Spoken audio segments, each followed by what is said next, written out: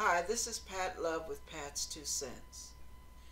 This is what I want to share with you. You see a lot of people reacting in totally opposite ways. Some people are rejoicing that President Trump is in office. Other people are mourning. Now, this is a man who is mourning, and this is the reason. You know, whatever Trump has done lately, they say he's given his heart to the Lord. Time will tell.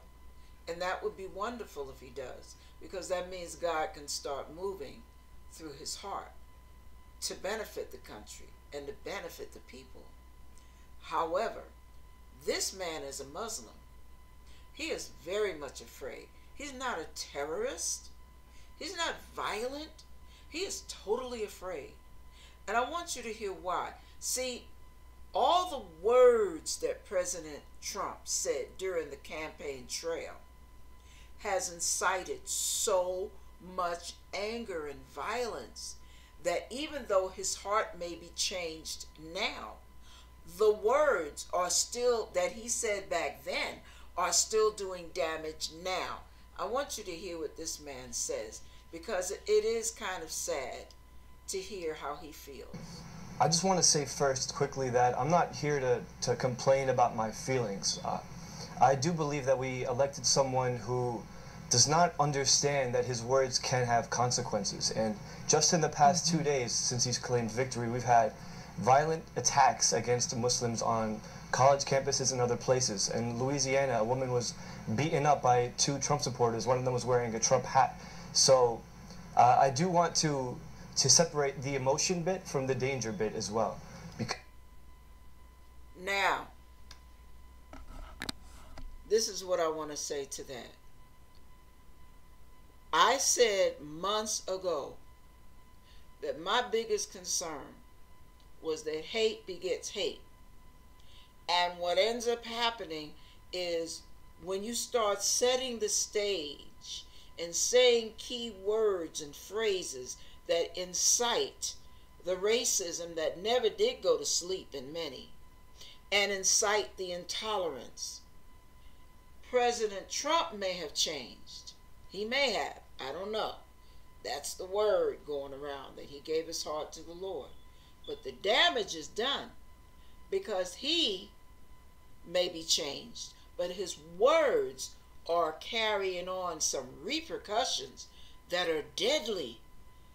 Listen, everybody, we really need to pray in this day and age. We need to pray that God brings peace before we end up with another civil war. I believe the civil war, and the racial unrest will benefit certain people who have money, who have a lot of money. I don't know how it'll serve their purpose, but I believe some of this is systematic. It's almost not systemic, it's systematic. Almost like there are underhanded schemes going on, and they want the people to buy in to whatever has been said, and they're stirring up the pot in so many subtle ways so that they can keep the flame ablaze, and they can keep everybody excited and angry and volatile. We need to pray. Those of you who don't believe in God, you can ignore me. But those of you who believe in God, we need to pray. I am telling you. Just like that man said that woman had gotten beaten. What if she had gotten beaten to death? And for what? You got people burning limousines, busting out Starbucks. What are they busting Starbucks out for? Starbucks is just trying to do their business. Those are everyday Americans like we are. What are they messing with their stuff for? You want to burn something, burn your own house. See, all this violence is so unnecessary. You can peacefully agree to disagree. Okay, I'll get all revved up, and I don't want to try to incite any more anger. I'm just passionate about the fact that we're supposed to be all here on one accord as a country. And just because we don't see eye to eye doesn't mean we have to feel hatred and disdain and divorce one another and kick you out of my life because you don't think the way I think and you don't feel the way I feel.